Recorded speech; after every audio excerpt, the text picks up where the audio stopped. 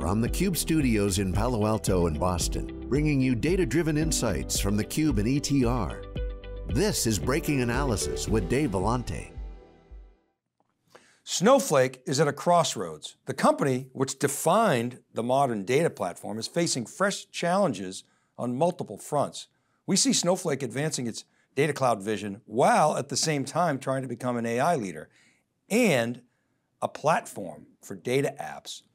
Market forces are pressuring Snowflake's core value of simplicity, efficiency, and trusted data. Specifically, our premise is that open storage formats and a shifting point of control toward data catalogs that govern and define data, along, of course, with the AI awakening, will test Snowflake's ability to extend its value proposition, create new moats, and compete in new market territory. Moreover, while Snowflake has historically thrived in the face of hyperscale competition, it did so with a superior value story in a market that it essentially created. Snowflake has been talking about adding Gen AI more pervasively. Now, as the modern data platform is redefined, Snowflake risks jumping from the frying pan into the fire, depending on how it adds Gen AI to its product. Snowflake has the strongest engine, but competitors who make specialized tools to serve business analysts, data scientists, data analysts, and end users may be best positioned to add Gen AI.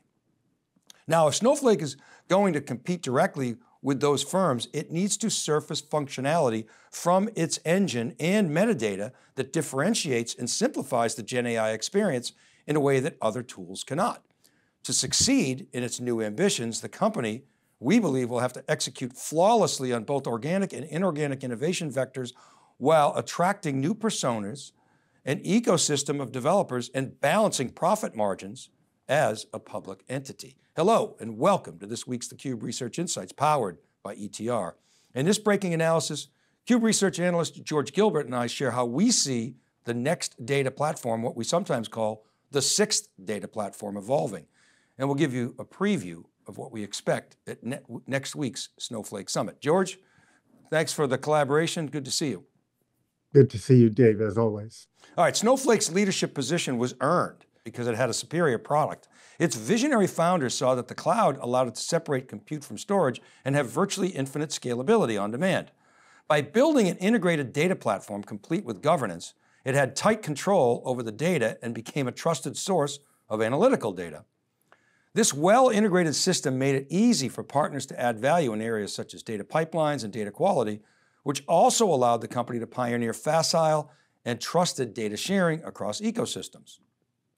The company built its stack on top of cloud storage and developed an extremely efficient compute engine in the form of a modern cloud database with built-in governance from Snowflake and its ecosystem partners.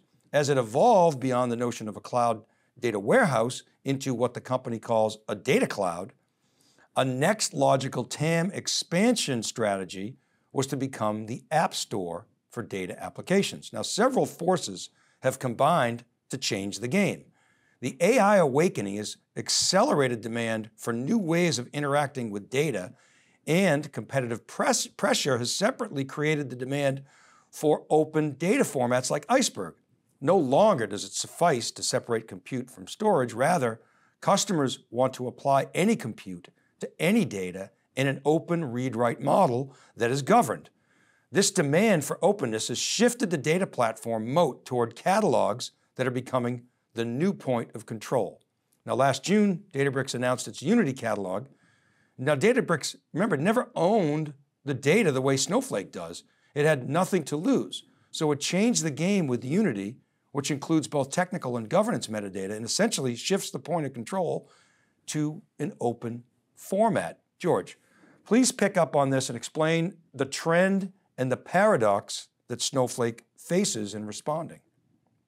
Okay, so Snowflake defined the modern data stack, but it was an integrated stack that included compute, storage, and governance from a single vendor.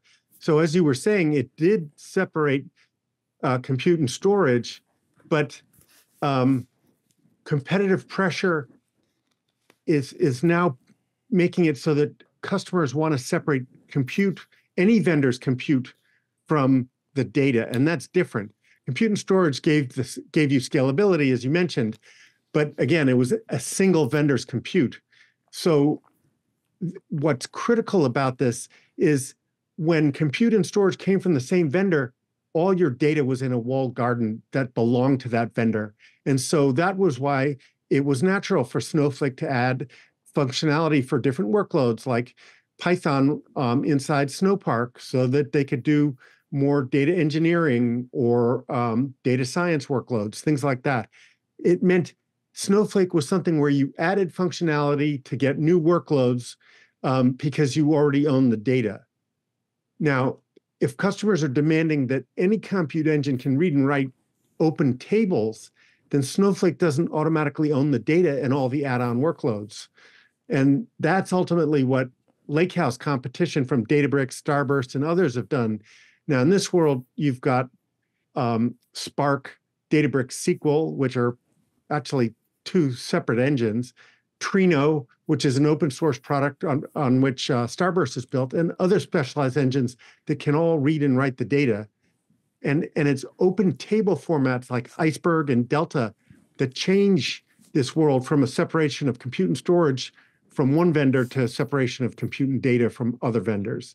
And then, so here's the thing, then governance, like what defines the data, that tells you what's there in the data, what's connected to what all the lineage is, all the data about quality and observability, that has to move from being attached to the DBMS compute engine to the table storage, because any compute engine is going to need access to that metadata.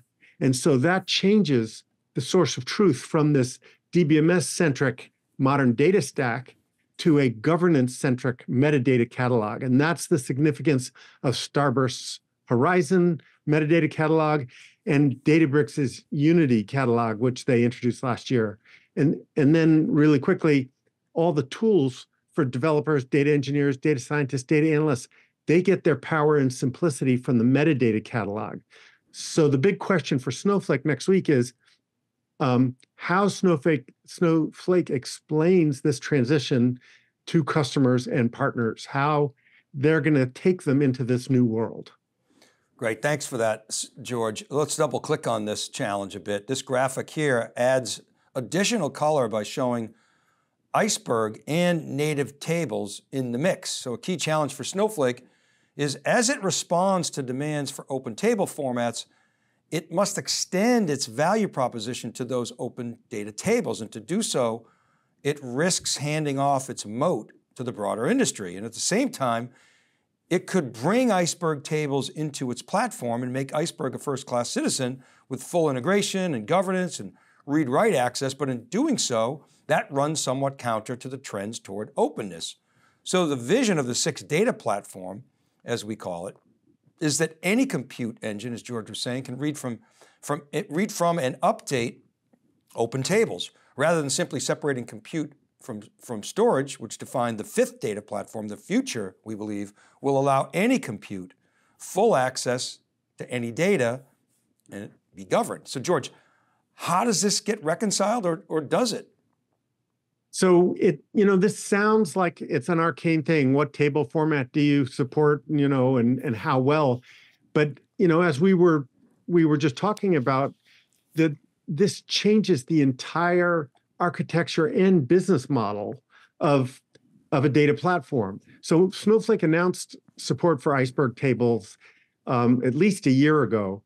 But I like to say passengers on the Titanic, not all Iceberg tables are first-class citizens, and we know what happened to the Titanic passengers who weren't first-class citizens or first-class passengers.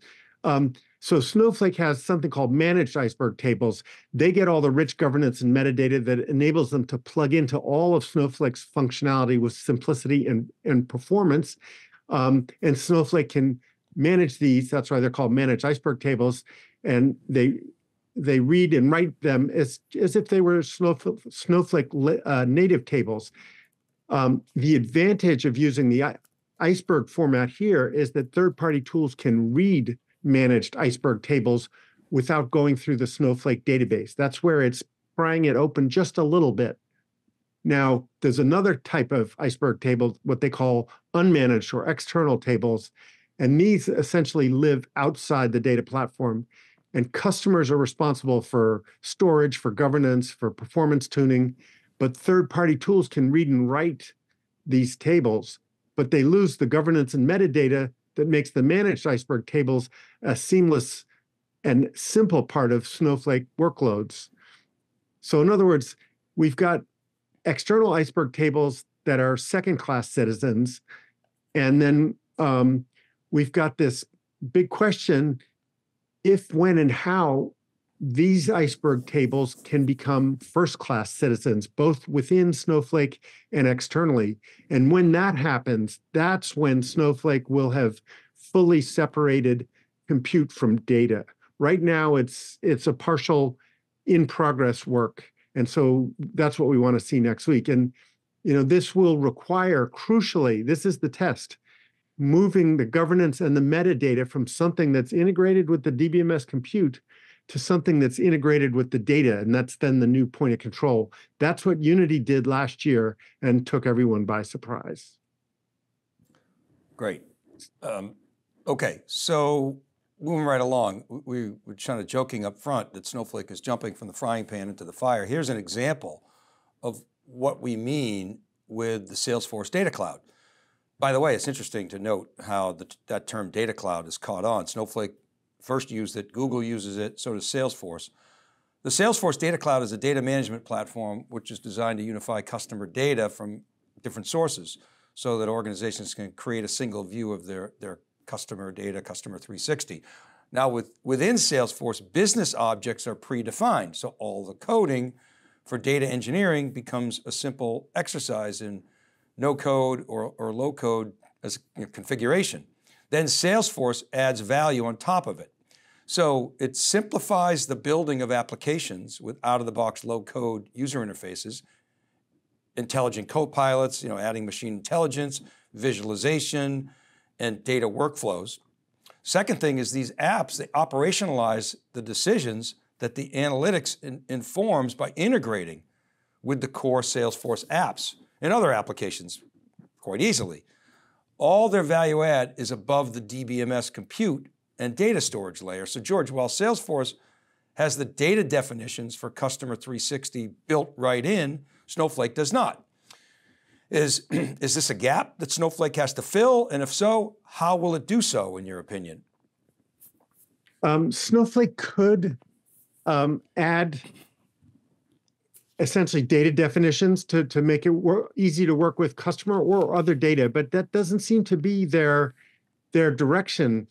And what they could do to complement Salesforce Data Cloud, where as we'll see in a moment, there's a huge amount of customer overlap. Where they can complement it is make it easier to work with non-customer data, which Salesforce will then federate access to in Snowflake. And the other thing is the Salesforce is adding value on top of essentially two open source products, Trino and Spark. Trino was developed inside Facebook as essentially another query engine, very much like Snowflake around the same time, 10 years ago. And but Snowflake is a much richer engine. It can talk to much other data types, data models. It's more performant, it's more extensible, and more seamlessly integrated. So what they need to do is make it easier to build apps that take advantage of all those capabilities, where Salesforce customers might be just going to the Salesforce Data Cloud for customer data, and then do all the other stuff in Snowflake. For example, Cortex is their way of adding Gen AI to the programming model, where you don't know anything about provisioning infrastructure, connecting models. You just make these calls that from your programming language, whether it's SQL or Python, that seamlessly accesses Gen AI models, and you get functionality that you couldn't get from those languages on their own. And those are examples where there are capabilities in the Snowflake engine that the other, these open source products don't have. The one thing that to emphasize is Salesforce's real ace in the hole is that the data products they produce, the analytic models, whether it's dashboards or ML models, they're connected to operational apps, the Salesforce apps, other MarTech or AdTech, and it's seamlessly connected. And what's critical is when you're doing machine learning or Gen AI, you always are learning from experience. And if you're connected to the Salesforce app and the model knows whether a decision it automated moves a customer further down a lead funnel pipeline or makes a conversion somewhere, that is a critical signal for automatically improving the model. And that's something that a standalone data platform does not have. And even Databricks understands and appreciates the value that Salesforce has in building these artifacts and connecting them automatically to the operational applications.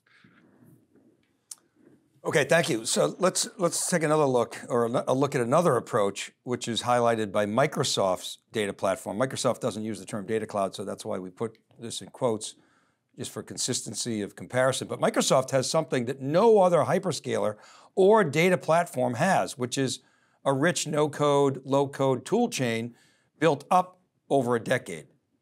Now, corporate developers can use it across Azure, Office, and Dynamics, and it has an abstraction layer which simplifies talking to all the Azure data services. So Microsoft has done the work to hide the differences in all of its data services. This is in contrast to AWS, which has taken a right tool for the right job approach with very fine-grained primitives in each data service, but that adds complexity.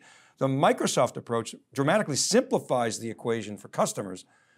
Now, at the compute layer with Fabric, Microsoft does have multiple engines, but in our view is anyway, that they work together well enough, the old good enough story from Microsoft, that they can tell a coordinated story. So Microsoft sales teams can lead with the simplicity message and the power of its tooling, and then they can drag a good enough fabric along with it. Snowflake has the single unified engine, and they'll lead with simplicity, but they don't have the app dev tools. So here's the setup. Today, you got data trapped in thousands of different applications and different semantics.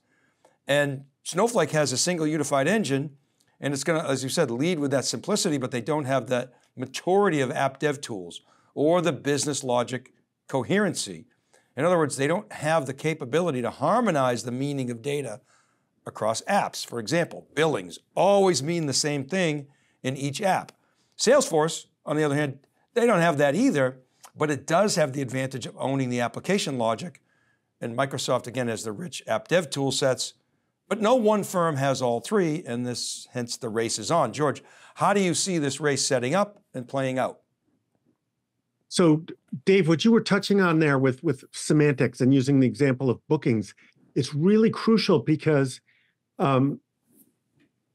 Snowflake is trying to, Sridhar, the new CEO, has been talking about putting Gen AI more pervasively throughout Snowflake. And as you and I know, just having talked to Benoit from Snowflake on Wednesday, they've always dreamed of reaching all the end users in an organization with the product. And I want to touch on this before I compare with all the other vendors, because there's this critical layer where if they want to expose the richness of their engine, they have to make it easy to connect the language that an end user uses to talk about their business with how the data is stored in the database. And there's a layer between end user language, a large language model, and the database data. And that's that semantic definition. It's in Power BI, it's in Looker, it's in DBT, it's in AtScale. That one critical layer, it's always been useful for BI tools, but it's going to be even more critical for natural language, interaction with data. And that was the single biggest element that Mate the creator of Spark and the co-founder of Databricks, highlighted when he introduced Unity last year. He was like, all these Gen AI interfaces to data don't work unless they understand the language of your business. And so that's something we're going to be looking for next week. Anyway, now talking about the bigger competitive battle, Microsoft is basically saying, build your apps, Mr. Corporate Developer, across all our services, Office, Azure, Dynamics. And while you're in that environment, you're going to have our DevOps and our security, and then you just attach Fabric as your data layer rather than some specialized best-of-breed tool like Snowflake or Databricks. Or if you really, really want, that specialized best-of-breed player, you can sort of plug it in as a little component within our bigger stack. In other words, Microsoft is finally selling their entire corporate product line as one big SKU. That's always been their dream, and they've always tried to do that every era. It's just a very big stack now, and it's all come together really with Copilot Studio, because that makes it possible to build richer interfaces, not just chat interfaces, but now agents that work across all the products. So the point of mentioning that is that Snowflake has to decide, do they want to compete head to toe with something like this? And with Salesforce, which is also selling this big end-to-end stack where the data cloud came together now in the last year, and it finally gives Salesforce an extensibility story for the entire Salesforce product line. So Snowflake has to decide how much of that surface area do they want to compete with, or do they want to be a really strong engine that none of those other guys can compete with? So that's the key story that we'll be looking for next week. Do they want to be a provider of analytic products on a powerful engine, or do they want to be, as Benoit has said, the iPhone and competing for the whole stack? Yeah, and that's a TAM expansion strategy that will justify the evaluation, and so I think that is the direction that they're going. But let's take a look at some of the survey data and some of the competitives in this race to the 6 data platform. This is data from ETR's January 2022 survey of around just under 1,800 IT decision makers. The vertical axis is net score, which is a measure of spending momentum, and the horizontal axis represents the penetration or overlap for each platform within that survey base of around 1,800. That red dotted line at 40% indicates a highly elevated spending velocity. Note that Snowflake at the time was hitting record levels of net score at over 80%, meaning more than 80% of its customers in the survey were spending more on Snowflake after netting out those that are spending less or churning, which is very small. The churn was virtually nothing back then, but there were some spending less. Databricks was at the time very strong with a net score in the mid-60s, and Salesforce was also very strong above that 40% line, made even more impressive by its large penetration into the survey in the horizontal axis. Now, as we came out of the isolation economy, things were hot, but they cooled off as the Fed tightened. And we saw IT spending growth rates decelerate, and this hit many of the leading bellwether companies. But perhaps more interesting was the progression we saw in the relative positions of Snowflake and Databricks. And we'll show that here. Look what happens when we fast forward 27 months to the April 2024 survey. You can follow those squiggly lines to see their quarterly path. While both Snowflake and Databricks are well above the 40% mark, Databricks' market presence, when measured as a percentage of the customers that are adopting the platform, moves to the right, just behind Snowflake on the x-axis.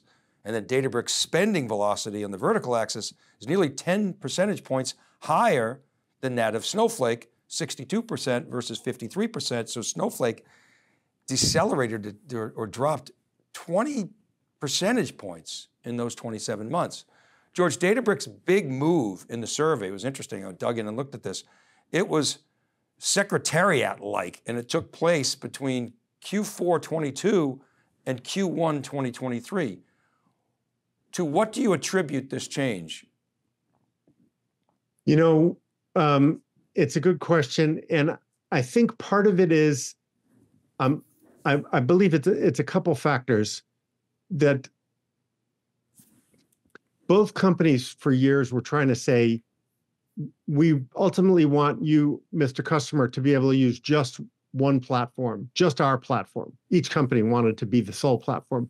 And I think it became clear in late 22 and early 23, maybe with the introduction of or the ability to test out Python programmability in Snowpark with Snowflake, and with Gen AI becoming so pervasive in the consciousness, where everyone really saw Databricks programmability as making it easy to work with document chunks and to prepare them for Gen AI.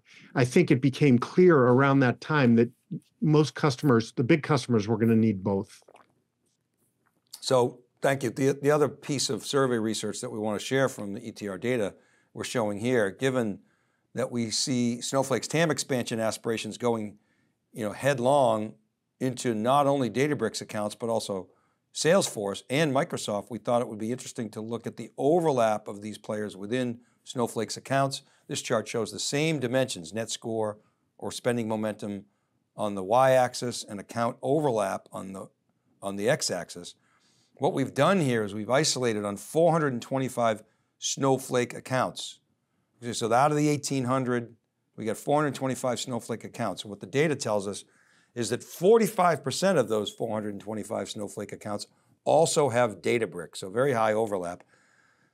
70% have Salesforce, and 96% are also Microsoft accounts. And then 66% of those 425 Snowflake accounts also have Microsoft database or data warehouse products installed. Now granted, this includes Microsoft operational databases. We don't have the granularity to get to analytic databases only, but George, the point is that these competitors, with the advantages that we outlined, they have a major presence inside of Snowflake accounts. You could say as well, Snowflake is in there and going to be fighting the fight, but this presents both a go-to-market challenge and a technology innovation mandate for Snowflake, doesn't it? Yeah, it's interesting watching that, because you had 70% overlap at the bottom of the chart with Salesforce. And what's interesting is the spending momentum was rather low, but Salesforce's overall spend is so immense, the value of their install base, that it doesn't take much in terms of upselling Salesforce accounts to start doing their customer analytics within their technology platform instead of within Salesforce to have instead of with Snowflake for it to have a big impact. And that's where I think we'll see new competitive pressure. We always knew Databricks was a big competitor, but we'll see Salesforce as a significant competitor as well. All right, thank you. Let's wrap up with what we want to see or we'll be watching at Snowflake Summit next week. We'll definitely be watching how Snowflake and its customers are responding to the importance of metadata, data catalogs.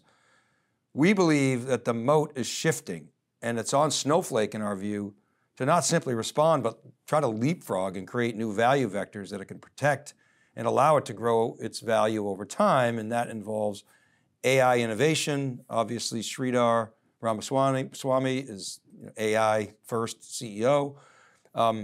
They've also got to become the place. This is what Benoit really stresses, the place to build trusted and innovative, the best data apps on the planet.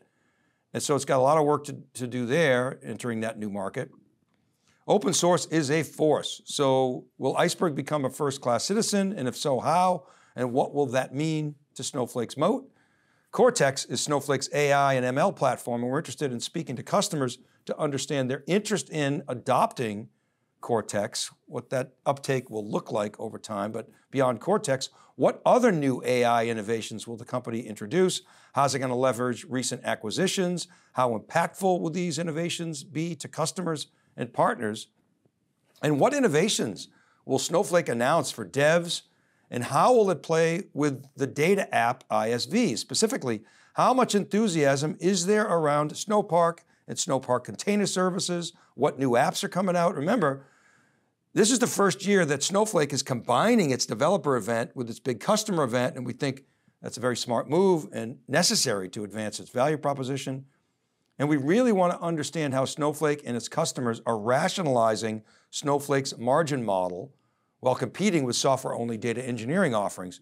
George is going to add some detail in this regard, where data engineering involves taking the raw data, then that gets turned into intermediate data products and then outputs that business users can consume in the form of dashboards and increasingly AI or ML models. And if customers are using tools outside of Snowflake to do that data engineering work, which we've picked up on, it constricts Snowflake's ability to really validate the lineage. But George, taking these points as a whole, how would you summarize what you'd like to see at Snowflake Summit this year? These are all critical points, and I guess the big thing is that they're all related, because as you move the governance or the catalog from being tied to the compute engine to being connected to the data storage, what you're really saying is you're moving the definition of the data and the source of truth from a DBMS-centric world to a catalog-centric world. That's what Databricks showed last year. And when you do that, if you keep extending that thought and that sort of that trend, what you're trying to say is you're trying to harmonize all the data so that all the operational applications that you're pooling into this analytic data estate, you want to give it a common meaning so that, as you use that example, bookings means the same thing everywhere, customer means the same thing. That's the great innovation that Salesforce brought to this. They harmonized all the data so that it didn't take a ton of code, and then you could build applications really easily on top of it. I want to see Snowflake move in this direction because it's also related to their desire to put Gen AI across all the surfaces for all the personas, the end users, the data analysts, data engineers. They still need the simplicity and power of those experiences depends on the richness of the metadata catalog. So then we go back to that question: is the metadata catalog tied to Snowflake DBMS, or is it tied to the open data formats? These are the questions I'll be looking for. Oh, and that one last thing on the point you raised and the margin model. This is a point of sensitivity for Snowflake because there's this belief, there's this perception in the marketplace that Snowflake is not price competitive for doing the data engineering workloads. This is the pipelines that take the raw operational data and turn it into intermediate data and into final data products. And Dave, as you and I saw, Benoit was really kind of sensitive about this when we brought this up. But the reality is it's not a problem of Snowflake's engine. The problem is that Snowflake's business model is to include the cloud infrastructure with the price of the engine. And because they have software company margins, that means they're marking up the infrastructure 3 or 4x. I don't know exactly what the number is, but to maintain a software company margin while they're reselling infrastructure, that's what's making the data engineering workloads not price competitive. It's not the engine, it's the business model. And if the relevance of that is, if you don't have the data engineering workloads, you can't have the lineage that shows you exactly what happened to each piece of data all the way to the end product. And that's what you build your data catalog on. That's why that's so critical. Well, and irrespective of how much they're marking up the AWS infrastructure, for example, they could say, we're not marking it up much. If that's the case, then they're marking up their own value add more. And so that's the tension there. But it's on Snowflake to demonstrate that its total cost of ownership for those types of workloads is superior, or the value is superior in terms of trusted data or governance. And that's a battle that can be fought. George, excited to see you next week. We're going to be at Snowflake Summit for 4 days. It's in San Francisco this year. which is fantastic. Last year, as you might recall, Snowflake Summit and Databricks Data and AI Summit were the same week. Now Snowflake goes first, Databricks gets the last shot. So it could be an interesting advantage for them because they'll get to see what Snowflake announces and they'll try to deposition all that. But it's a big week, we'll be there all week. We're also at Click Connect. John Furrier is down there with Savannah Peterson and Shelley Kramer. And then we're also at AWS in New York next week at a Financial Analyst Summit. So we got a lot going on, our Financial Market Summit. But George and I, will be at Snowflake. We're super excited. There'll be a number of members from the CUBE Collective. So stop by and see us. Okay, George, thank you. Really appreciate it. Great work. Thanks, Dave. All right, that's it for now. Thanks to Alex Myerson and Ken Schiffman, who's solo again this week on production. And they handle our podcast. Kristen Martin and Cheryl Knight help get the word out on social media and in our newsletters. And Rob Hof is our editor-in-chief over at SiliconANGLE.com. Check that out for all the news. Remember, all these episodes are available as podcasts. Wherever you listen, just search Breaking Analysis Podcast.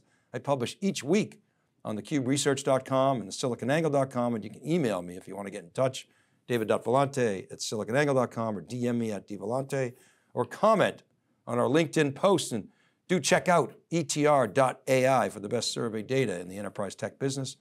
This is Dave Vellante for George Gilbert, theCUBE Research Insights powered by ETR. Thanks for watching, everybody, and we'll see you next time on Breaking Analysis.